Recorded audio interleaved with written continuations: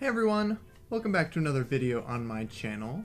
Today I'm going to be talking about a super fun thing I did this weekend. I went to the San Francisco International Pen Show.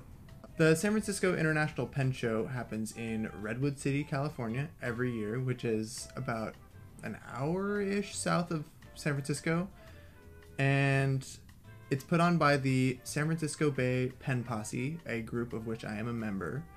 This is my third year in a row going, and this year was crazy because it was so much busier than any of the other years. I've always gone on Saturday, which is pretty well known to be the busiest day, but this was a whole other story. It was hard to pass between the tables, people were selling out of pens left and right, there were no slots available at any of the nib customizers, even though there were 5 of them, and there were vendors and people from all over the world just for the pen show, which kind of boggles my mind. I can barely make it the hour it takes to get there, and I only really go for one day. But nonetheless, I had so much fun. I went with a couple of my coworkers from the Lamy store, as well as from Mido, which is another stationery store in San Francisco. So it was nice to be among my pen people. And I saw some other pen friends there as well, that I had met only previously online, and some that I had already met at previous shows or from when I worked at the store. All in all, I had a great time. I found some really weird pieces of history and just strange pens that I'm excited to show you. I picked up some pretty cool stuff for myself as well that I'm very excited to show you as well. First off, I'm going to show you some footage I took of the show and some of the weird pens I saw there. So, needless to say, there are a lot of pens at a pen show, and almost immediately I was completely overwhelmed. A lot of the pens I looked at were just shiny. I'm kind of like a bird when it comes to pen. There was this nice Wall, there was this platinum coated Lamy. This was actually a combo pen, but different from the ones I showed you guys. This one is solid 14 karat gold. This is a super rare Eversharp Coronet. And this one is the Montegrappa Game of Thrones, which weighs probably like a pound and is honestly pretty ugly. This was a super chunky Japanese eyedropper. And another old ebonite eyedropper in the Waterman number 20. This one also had a gigantic nib that was super flexy, for the low price of $3,000. I also got to try out a Waterman Music Flex Nib, which are super rare and are known to be some of the most wonderful flex nibs on the market. And I gotta say, there's definitely a reason behind that rumor. They're so nice and maybe worth the price. Now I'm going to be going over what I picked up at the San Francisco Pen Show. First off, I'm going to show you some ink. This was actually the first thing I got because it was free. It came in a bag at the front. Monteverde was one of the sponsors, or I guess Yafa, which is the parent company of Monteverde, was one of the sponsors for this pen show. They put a bottle of ink in our little grab bags at the beginning. It's a pretty nice blue, if not a little bit boring, but hey, free ink. I cannot complain. Another bottle of ink I picked up, which was not free, was this bottle of Straits Pen Rosé by the box. And I don't take myself to be a very superficial guy, but I definitely bought this just because it was called Rosé by the box. And it comes in a sailor bottle, the old style, which are very sought after. They're very nice, they fill very well, and they're just pretty. I picked it up for that reason. The color is nice. I definitely wasn't buying it on that merit alone. But yeah, pretty cool. And now the big thing, and a couple other things inside, is this Galen Leather A5 folio in what they call natural leather. So it's real leather. It's handmade in Turkey, and it's beautiful. I've been looking at one online for a while. I hadn't actually seen this color. I was looking at a green one, but I went with it. And what it is a notebook cover that is zippered, and it also holds many other things. I'll turn it towards you. So, yeah, it's got a spot for a notebook. It's got this little pen holder, which holds 4 pens. It's got 2 little slots here. It's got another one here. I've got my loop in there for looking at nibs and such. It's got a whole other pocket in here for spare like loose papers. Some card holders. I'm not going to use this as a wallet, but you know, just a place for stickers. Got a business card. Got some blotting paper. Another little pocket behind here. I've got a ruler in there. Basically just like a super cool solution to just holding all the things I need on a daily basis for, you know, drawing and note taking, which is a lot of what I do. And then just this, I didn't buy this notebook here, but it's one I've been using for work.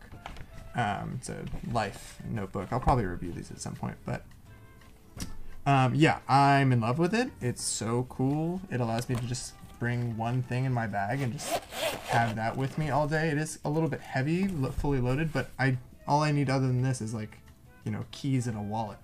Alright, so this I already had, so that's going away. But these are the things I picked up at the show. So, one of these pens I bought at the show. This is an Eversharp Skyline in the moire finish, which is basically, they make them in solid colors, but this is like kind of an iridescent striped material. Really, really, really pretty. I've always wanted one of these. It's got a gold cap top, which is really pretty. And the nib is what sold me on this one. I saw a couple of these at the show in different colors. I liked the blue one more than this actually, but this has a flexible italic nib, which is just super, super fun to write with. And I'll show you a sample of that in just a moment. In addition to that, I picked up a couple of pens from Stacy Hills. I had him restore these a while out. So we have a Wahl Eversharp Doric, which is this pen here. It is a 12-sided pen from about 1935. It's got this really cool long gold nib on there. It's not flexible at all, but it's super nice. And it's a vacuum filler, so the whole body fills with ink. You unscrew the knob here, similar to those Sheafers in my Sheafer Tuckaway video, but you know, I'm not going to do it now because it's full. It holds a lot of ink, writes really smoothly, and then Stacy polished it, and it looks like new, aside from like the engraving, which is almost not even there anymore. But I've wanted one of these for the longest time. I found it for a great price on eBay, and even after getting it restored, it was still like way under what it should have gone for. So I'm very pleased with that. And then next, this is a Sheaffer Military Balance. I forget the exact name of this, but it's the full-size version. I have a slimmer one as well, but this one's a vacuum filler as well, so it's got, you know, that piston at the back. It fills the whole body with ink. This one is more transparent. I don't know if you can see that in the light at all, but and then the nib on this one is a very uncommon flexible nib. Though it is aftermarket, so it was made flexible by someone, it's still, you know, means to an end. It's a flexible nib. It's really nice, holds a lot of ink, and of course it comes with a pencil. You might remember these types of clips from my Sheafer Tuckaway video. Just these are true military clips. And this is a pen I've been carrying for a couple days now and just love it. I originally had the nib on a different pen, and I had Stacy swap it onto this one because the other one didn't hold enough ink. This one does. Super comfortable in the hand, and I think it's really cool. First off, for the writing sample, we have the Eversharp Doric, which has a fine manifold nib. Manifold nibs were originally meant for doing carbon copies, so they're super, super stiff, but still really nice to use. The Military Balance has that super, super fine, but also decently flexible, lifetime two-tone gold nib. I really, really like this nib.